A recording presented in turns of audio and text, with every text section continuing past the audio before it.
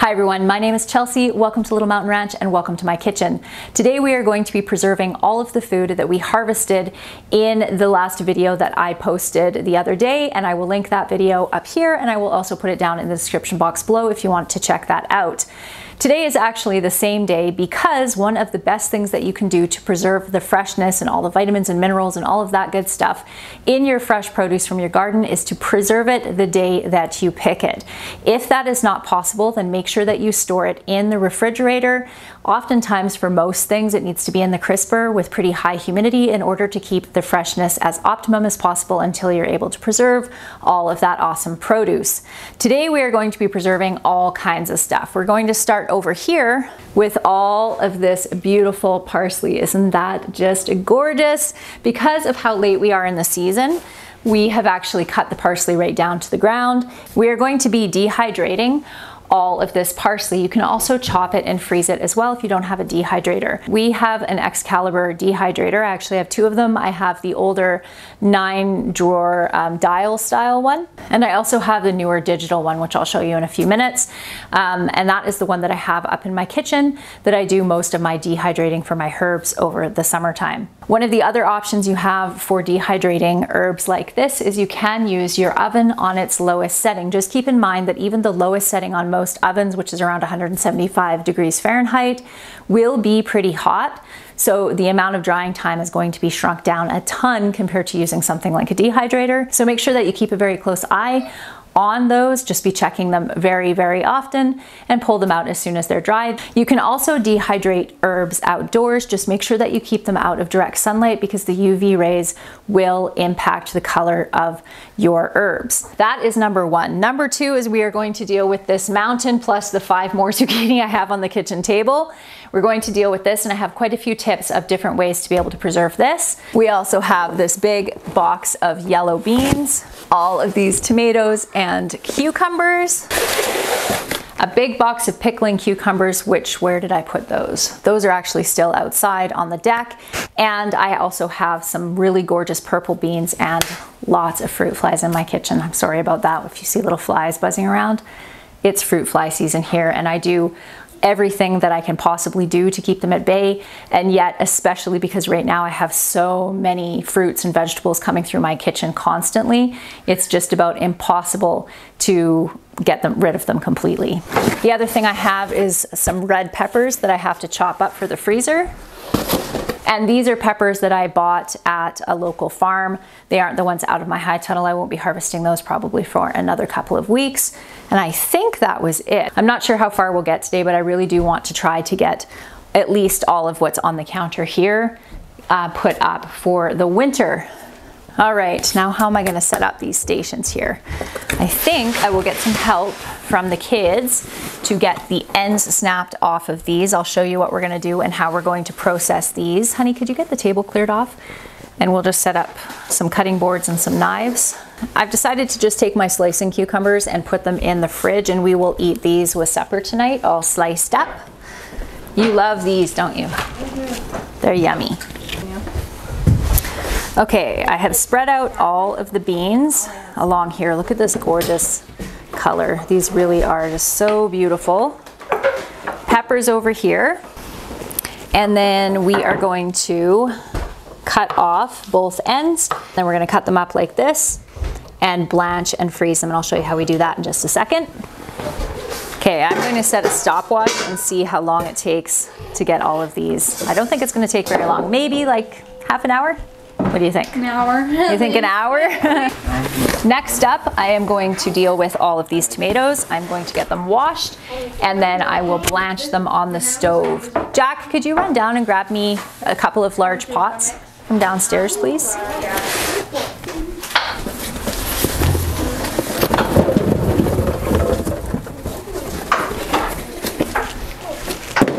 What am I supposed to get home?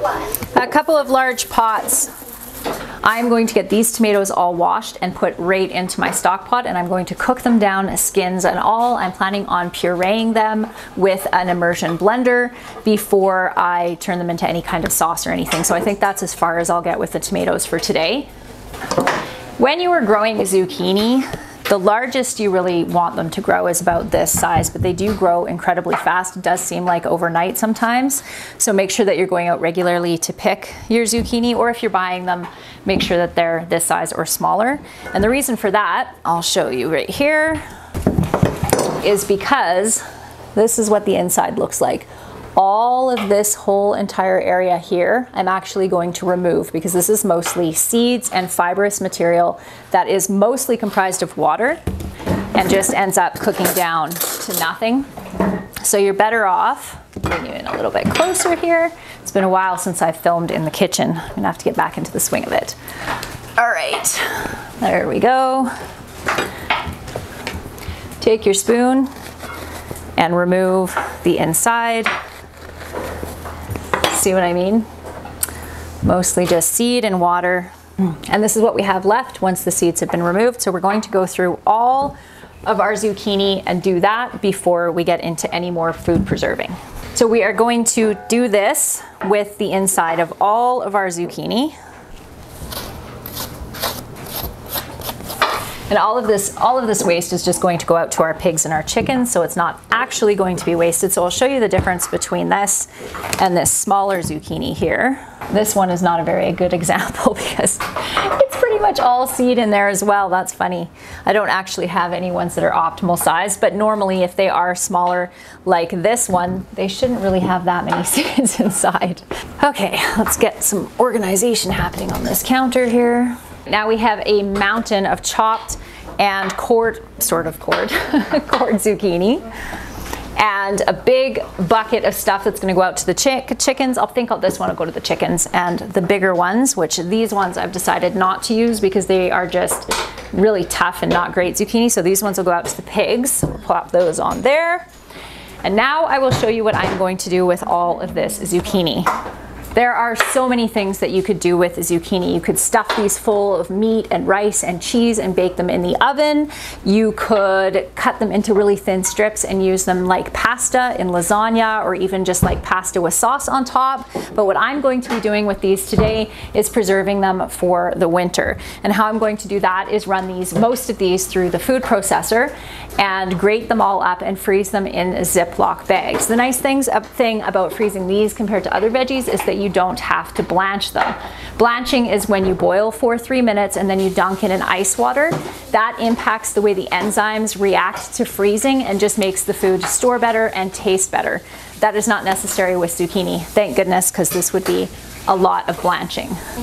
The other thing that I love to do with zucchini is to make zucchini relish. It is my absolute favorite relish, and I will link a recipe that I use down in the description box below because I've already made all of my zucchini relish for this year, and I'll show you that when I do my pantry tour towards the end of October once everything is all put up in there. That's one of my favorite videos to do every year, and I'm looking forward to sharing that with you this year.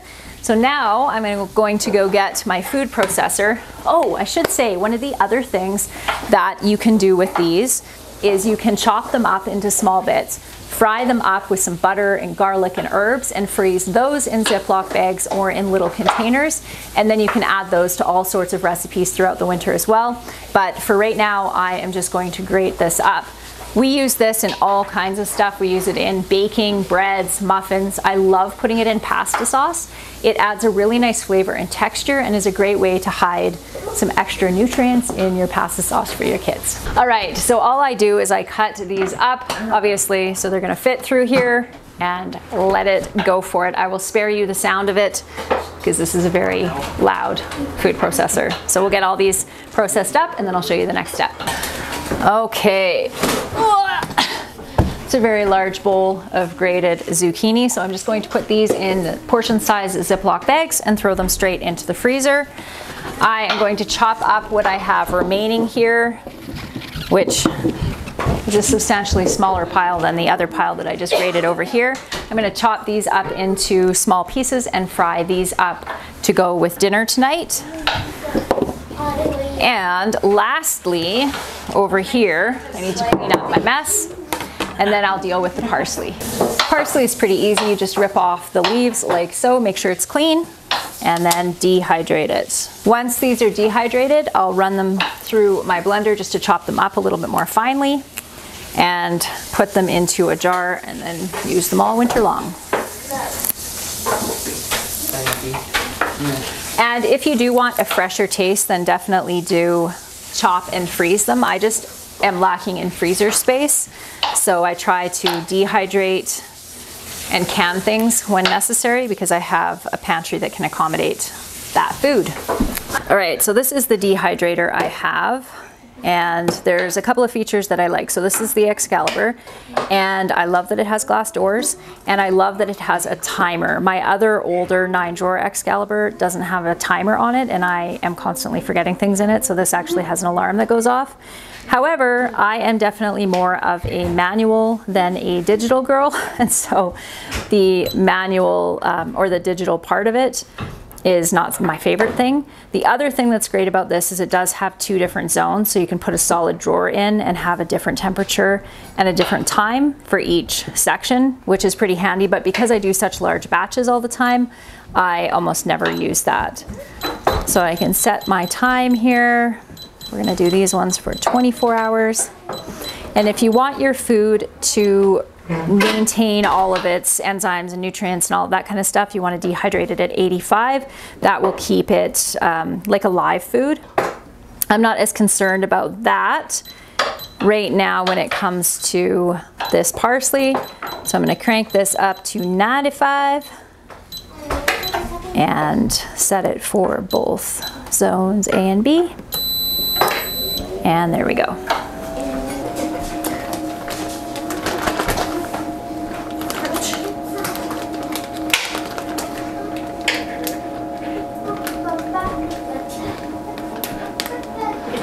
Do you want to show everybody the trick for getting the air out of that?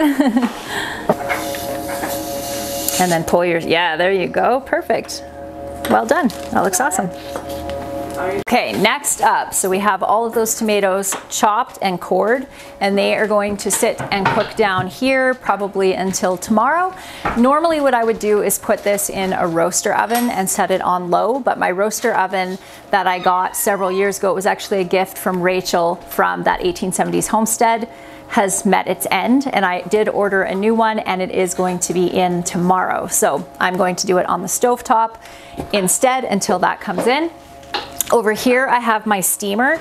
This is my very favorite steamer. I just bought this at the recommendation of one of my friends over on Instagram. Her name is Crystal, and she has an amazing account called the Whole Fed Homestead over there. If you are on Instagram, I will link her down below. She is absolutely amazing. So anyway, she recommended this to me, and this is called, the brand name is All Clad. And I will link this steamer down in the description box below. Anything that I use in my videos, I will link down there in case you are interested in checking them out yourself. But this is a fantastic steamer. It's not inexpensive, but it is one of those things that's going to last you forever. So I am going to steam all of the beans here. There's these ones and then a few more over there that I'm going to steam. I'm going to steam them for 3 minutes and then dunk them in some cold water, let them dry a little bit, and then I will put those into the freezer. If you don't blanch your beans, they will be very, very tough when they come out of the freezer and not taste very good. So definitely blanch your beans. I always wait until my steamer actually starts steaming before I put my vegetables in. In this case, I don't worry about that if I'm just steaming vegetables to eat, but if I'm doing it to blanch, I want them to go in when it's nice and hot, and then I'll set my timer and pull them off.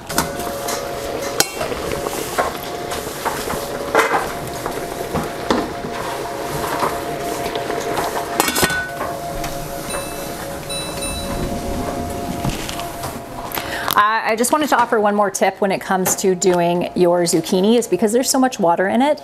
If you put it in a colander and leave it for a couple of hours while you do other work around your kitchen and then come back to it, there is a ton of water that extracts from it. And then before you put it in your bags, give it a little bit of a squeeze, and that will remove even more of the water.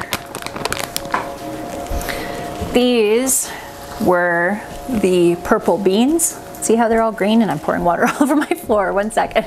So now I am just cooling them off. My tap water is spring water and it's very cold, so I'm just running that over those hot beans, and then I will bag them up just like I did with the yellow ones.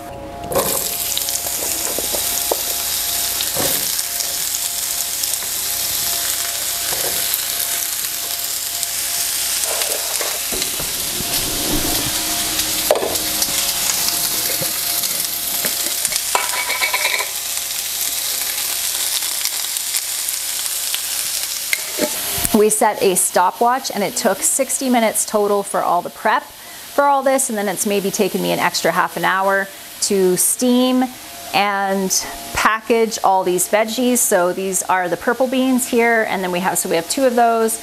We have 6 of the yellow beans, and then we have 13 of the grated zucchini, and then 4 of the red peppers.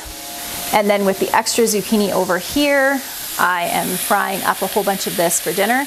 And then the tomatoes are just cooking down, and like I said, this will be happening probably for the next 24 hours until it gets nice and thick, and then I'll add some other veggies to it and puree it up and get that all canned up. I just realized, after feeling so accomplished for getting all of this stuff done in such a short period of time, that I have not done the pickling cucumbers. So I am going to be doing that as well. All I'm going to do with those is chop them up and put a little bit of salt with them, stick them in a pot and put those in the fridge overnight to extract all the extra water for them, and then I will make pickles with those tomorrow. So that might be a video that I'll do for you guys. I might do my sweet bread and butter pickle recipe. If you're interested in that, let me know in the comment section below and I will do that for you. That is it for me today. I hope you guys all have a fantastic day, and I'll see you again in the next video. Bye.